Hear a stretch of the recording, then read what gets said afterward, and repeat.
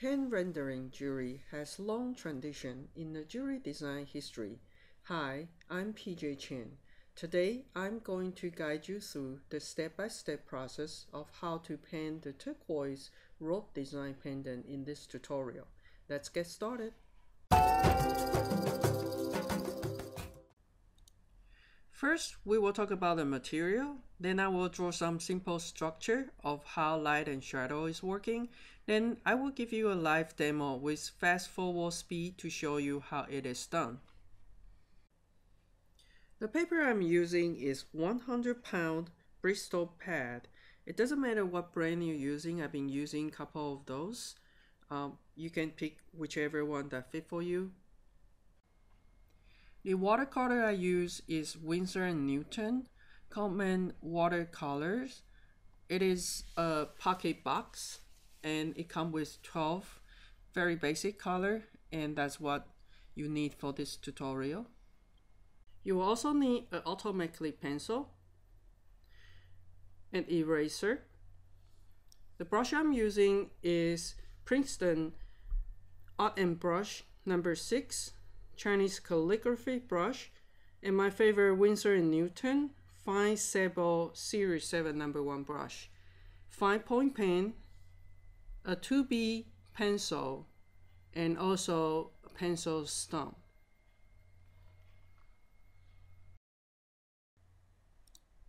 You will need an opaque white color for the highlight. I use Copic opaque white.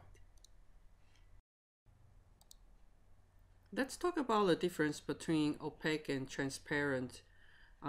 This is my last tutorial talking about how to draw a transparent stone. And then you can look at the video that I posted last time at a link here. This is the structure for drawing the transparent stone, as I highlight where the spot and the light and dark area should be.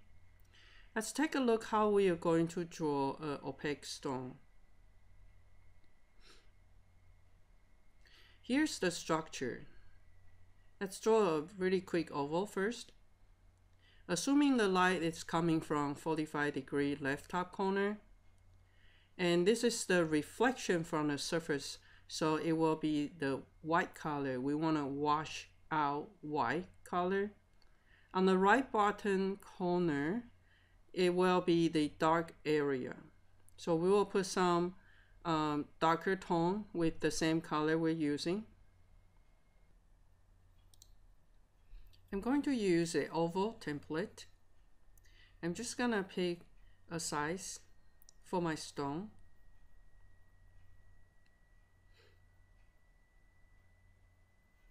And I also like to draw a ring around it, is because that's usually how they hold a stone with the bezel. So it doesn't have to be too big, but it's some sort of like a 20 gauge or 0.8 millimeter thickness. And then I'm going to pick a frame. That is where the rope chain is going to be. And be careful, I want to draw this one really light, because we don't want a pencil mark showing on our yellow gold. So I want to draw it really light. This is just for a reference. And I'm going to fast forward here to quickly to finish this part. Basically, I divided them and draw them in certain angle. This is a 3-time fast forward. As you can see, I try to even it out, just eyeball it. If you do have a certain design, you can actually divide them first to make sure that they're coming into the same size. I also try to erase the larger oval that I had, is because I want to put a little very nice curve finish at the end, and I do not want to see that straight line here. So if the line I was drawing previously was too heavy, you may see it here. So let's go ahead and finish this with nice edge right there. And then I like to put a jump ring on the top. Make sure that jump ring is a reasonable size. Most likely will be a 20 gauge, which is like 0.8 millimeter. When you draw the jump ring, make sure that consider the thickness on the bell. Let's start with the opaque stone turquoise. The turquoise here is some sort of like greenish and bluish color, so I mix both color plus a lot of white color to make it light. And then on the right bottom corner, I try to add the same color, just a little bit black. The trick is you need to work while it is wet, so you won't see the brush mark on it. Try not to use too much water because Bristol pad doesn't take a lot of water. I add a little bit black color on this side and it's kind of smooth it out, so it's giving more dimension.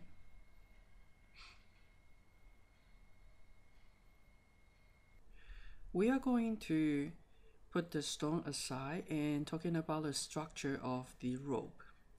Basically, the rope structure look like this. I'm gonna simply just draw some structure like twisting rope here, assuming light again is from the left top corner. And when the light hitting in this metal, where on the right bottom area will be the dark area, and in that dark area on the bottom will be darker area.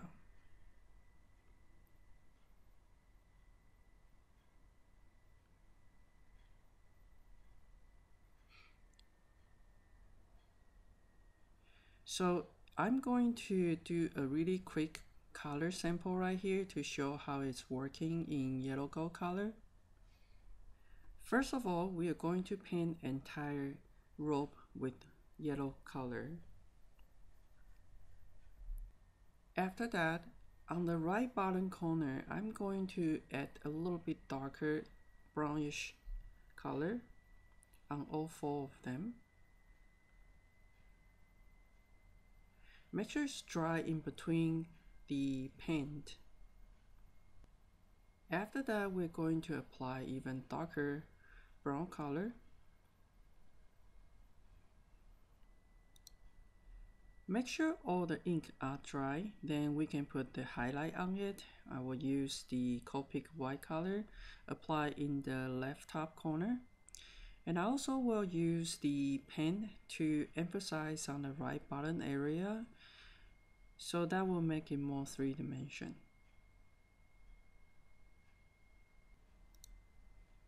Now our turquoise stone is completely dry. We want to do on the left top corner is wash out white color. This is the reflection on the surface. After that, we can start doing the texture. The texture is really organic, so just be creative, but try not to overdo it. And I would like to just put on the right bottom corner, and I'm using the black color. After that, when it gets dry, we can put the really highlight white, pure white color on it. Now we finished the turquoise stone, we want to start working on the metal part. Right here we are going to painting into the yellow color. So at first you will use the yellow color to paint over entirely. Try not to use too much water because we want to look like metal, so we need to have a very solid color. Now everything is done. Let's take a look on our structure again. When we draw this structure, everything on the left top corner is white, on the right bottom corner is dark. So it doesn't matter how you rotate it, it will apply in this way. So when we apply on it, just make sure that all the dark is gonna go into the right bottom area. First, let's paint a brownish color, and I will follow the shape and paint it only on close to the right bottom area. And I will repeat that for all the area on the right. While it is rotated to the top, we are going to paint in more of the right area on each section. And you can see what I'm trying to do here is try to stay on the right bottom area Even though I turn into the left side, I still stay in the right bottom area. And remember, before you put another coat of the ink, you need to make sure it is dry. The bell in the middle is a little bit higher, so ideally on the right side will be a little bit darker. Let's take a look on the jump ring structure. This is represent like the jump ring. So when the light coming from the left top corner, the inside of the jump ring on the left side will be darker, while outside of the jump ring on the right side will be darker. So let's move it back to this pen. We're gonna use a really fine brush to paint it inside and outside in that brown color. Also, we need to work on this bezel here. It apply the same principle like jump ring.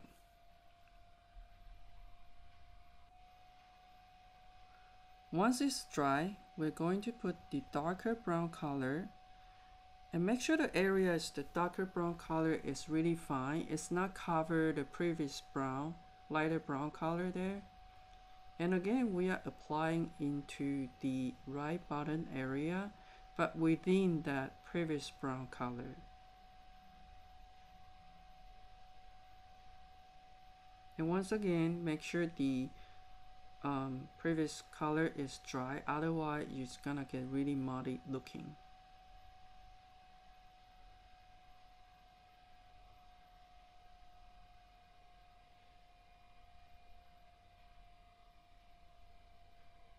I'm also gonna do the top, and again, the darker brown color shouldn't cover entire of the lighter brown color. It should be just accent. And use really fine tip. Make sure it's really steady to go on the rim, which is the bezel.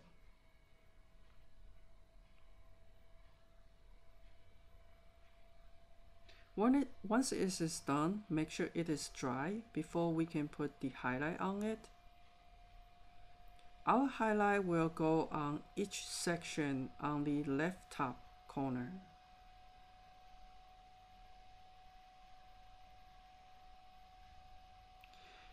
And then the highlight on the jump ring will go opposite than the black.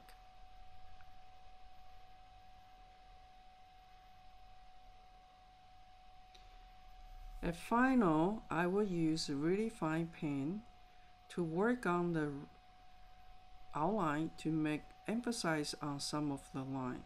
I will do that more on the right side compared to the left side, so it will give it more dimension.